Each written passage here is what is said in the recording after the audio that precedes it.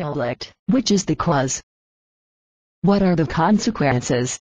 Under the skin are strands of connective tissue that connect fat and muscle to the skin.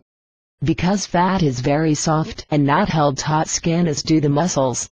It also has more space, making it stand out as the filling of a mattress, and this is what makes the skin appear as small bumps. In other words, this is called commonly orange peel. The women also tend to store most of their body fat in the hips, thighs and buttocks, where the skin is thinner and more flexible than normal skin. This makes the orange peel as much more visible. Man's body tends to deposit fat in the stomach region instead of the lower body. As you can see, there is nothing abnormal in cellulite compared to regular fat. The only reason that is most visible in these areas in particular is the location of body fat and thickness of the skin. Unfortunately, even some women with ideal body fat levels suffer from cellulite. That is because there are multiple factors contributing to the occurrence of cellulite.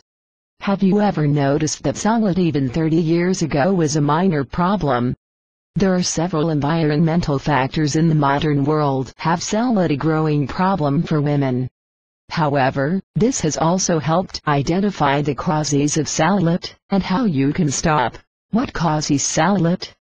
Genetics, lack of the right type of exercise, hormonal changes, estrogen overproduction, sedentary lifestyle, and excess consumption of the wrong foods. How to get rid of it? First, it strengthens and tones problem areas using a program of exercises combined geared to cellulite. This only takes a few minutes per day, and is very easy.